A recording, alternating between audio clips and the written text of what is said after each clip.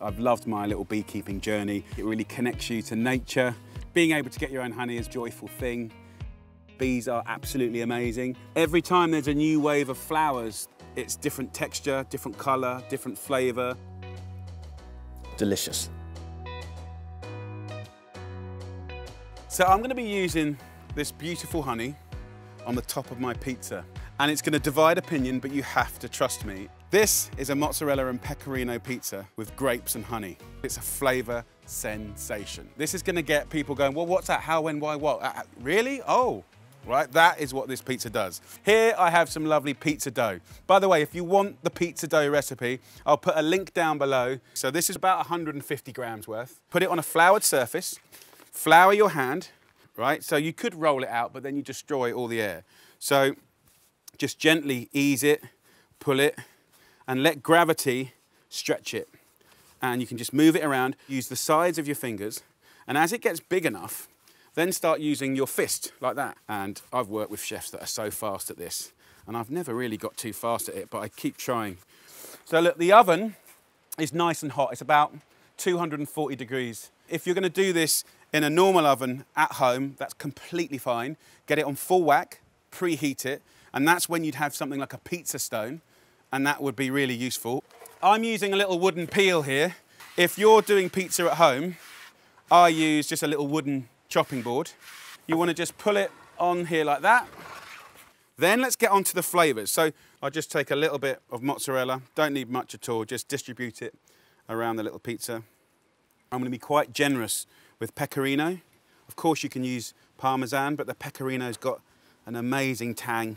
So it's the cheese actually that's the base, not tomato. Finely slice a nice red onion. You could use shallots if you wish. A little bit of rosemary in with that red onion. With the grapes, you can leave some whole and you can cut some in half. And then I can put a little bit of rosemary.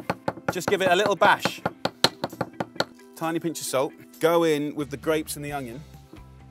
Olive oil, a tiny swig of vinegar, pepper, and mix it up. So I've put the cheese on the bottom because that'll ooze and melt, and then distribute the red onion around the top.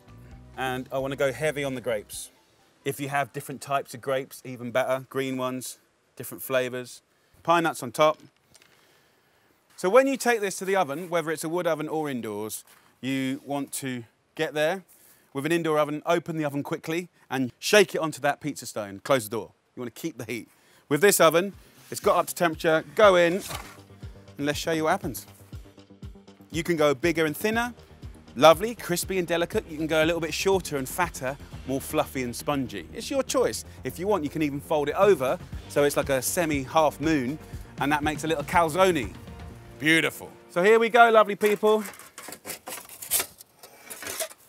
Have a little look at that. Bubbling, sizzling, gorgeous. And then, of course, at the end, honey. And that works with the salt of the cheese in the most beautiful way. Joyful. Fragrance from the rosemary, tang and saltiness from the cheese, sweetness from the grapes and the honey. Let's do this.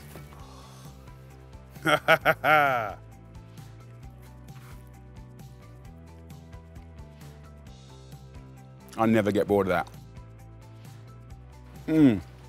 So next time you make pizzas at home, go forth. Do one's margarita, do one's American hot, but about 3 pizzas in, do this. Right, throw in the curveball. You won't regret it.